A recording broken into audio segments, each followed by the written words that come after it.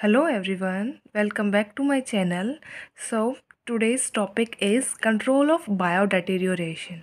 So biodeterioration, bio means living beings and deterioration, that is damage of something. Okay, so biodeterioration is defined as any undesirable change in the properties of a material, okay, that is caused by the action of biological agents such as fungi, termites, beetles, borers, and the marine borers.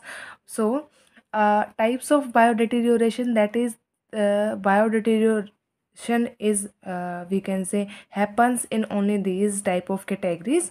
First is biodeterioration of stored food materials, then leather, then of stone and the building materials, then of paper and other cellulosic materials, that is the substances that contain cellulose, and that is of metals, biodeterioration of plastic, and biodeterioration of pharmaceuticals and cosmetics. So there are some factors that favor the biodeterioration. Okay, first is the moisture. As we know, moisture is the agent. Okay, it will help in the growing of the biodeteriogens, that is the agents that cause the biodeterioration. Then temperature, it will depend whether it is cold or hot temperature. As we know, the warm temperature favors the growth of biodeteriogens. Then solar radiation, it also provides some sort of, we can say, the stimulus to grow for the biodeteriogens. And air movement and the pressure, precipitation, rainfall is the prime factor for providing the favorable conditions for them. Chemical and biochemical attack is also there, and intrusion of macro or microorganisms. So some sort of this will be also we can say a factor that will help them to grow.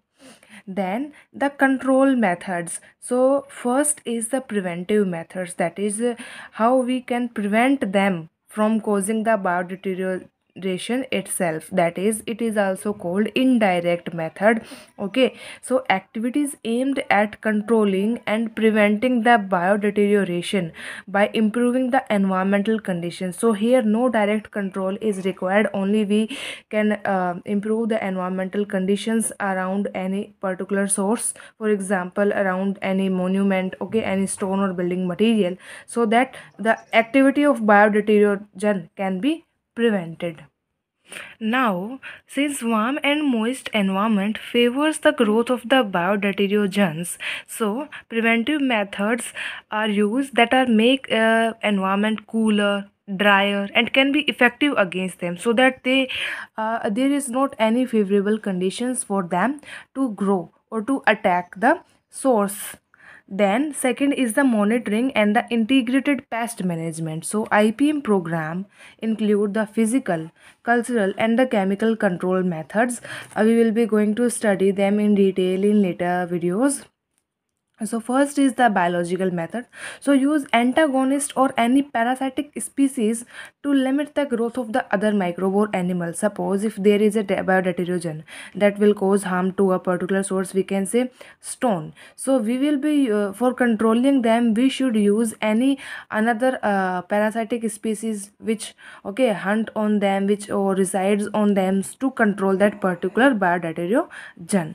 And the physical method, so use of X-rays with biocidal action or the gamma rays and the UV rays to kill that biodeteriogen. Then the mechanical, that is frequent use of manual instruments like scalpels, that is scrapers, and the spatula, that is if they reside, for example termites happens to be on wood, so we should scrap them and then use some other chemicals, okay, so to control them. Then chemical methods, so like pesticides and disinfectants, more generally they are known as biocides. Biocides means the agents to kill the living organism, and also those which cause the biodeterioration or harm to a particular source. Then the remedial methods, so these treatments have no residual effects, so biodeteriogens will develop again if environmental condition and the monitoring and the preventive measures are poor.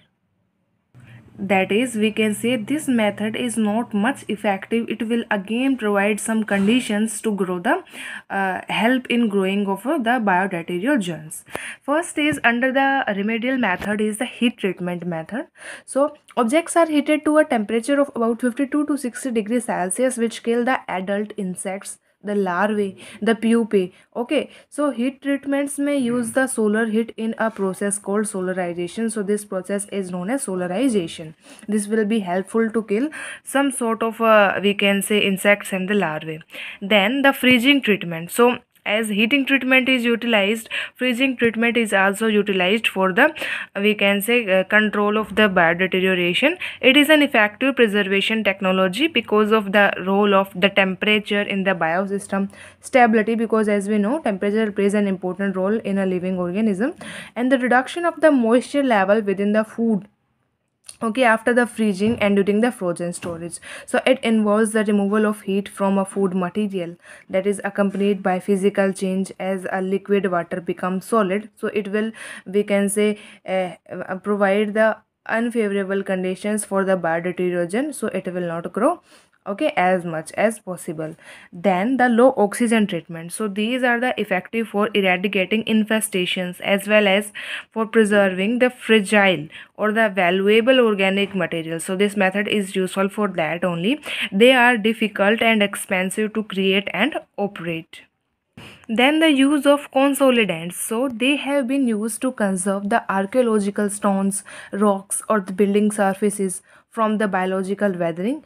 It is means of generating structural strength in the disintegrating material, and it is an artificial means of repairing the damage that is caused by natural processes. So basically under consolidation what we can do is we provide a structural support, that is if any building monument, okay, or archaeological source has been disintegrated by the natural processes, that is of by weathering process or by precipitation, increased temperature, we should repair them artificially and make them prepare for further we can say biodeterioration in future, that is they should be ready for them and prepare themselves accordingly. Then the biomass removal, that is under this category only, that is it is a mechanical method. Then use of lamps with a wavelength that are non-compliable, okay, with the photosynthetic activities of biodeteriogens, that is the physical method it involves, that is biodeteriogens.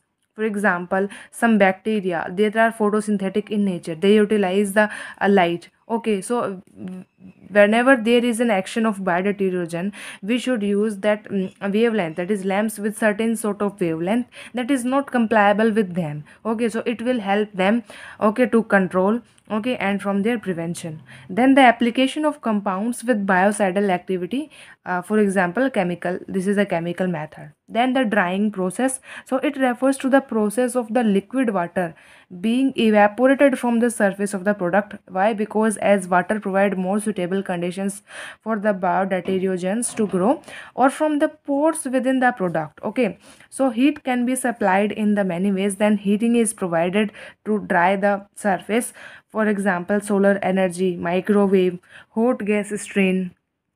Then the air drying method. So air is frequently used as a medium to remove the water vapor from the moist material, because also water vapor provides the suitable conditions, favorable conditions for the biodeteriogens to grow. Hot air drying is mostly used in industries.